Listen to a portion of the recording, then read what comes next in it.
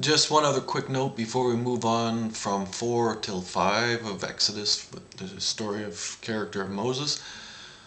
Let's take the mirror to the image of the pharaoh telling the Hebrew midwives to kill the boys of all the Hebrews. And then when he comes back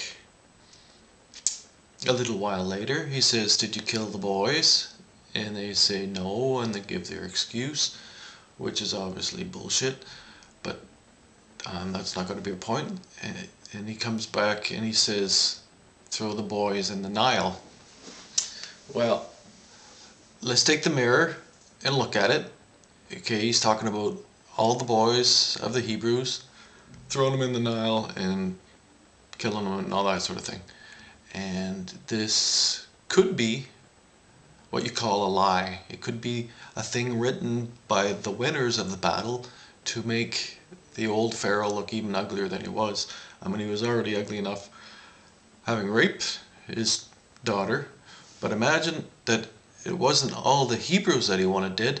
Imagine, you don't even have to believe it, just imagine that after having had sex with his daughter, meaning rape, statutory rape, and this isn't uncommon, a lot of kings have done that, and this is the image he didn't want to portray, so he couldn't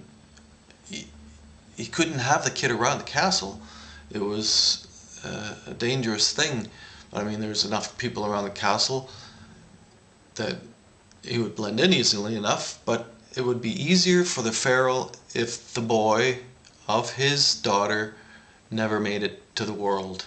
And if it was today, she would have had an abortion, but they didn't have abortion back then, so he wanted the child dead, but the mother, of course, didn't want it dead.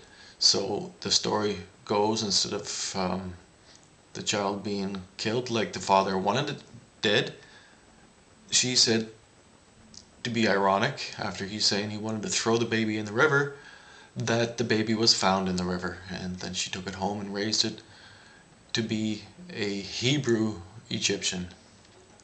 Okay?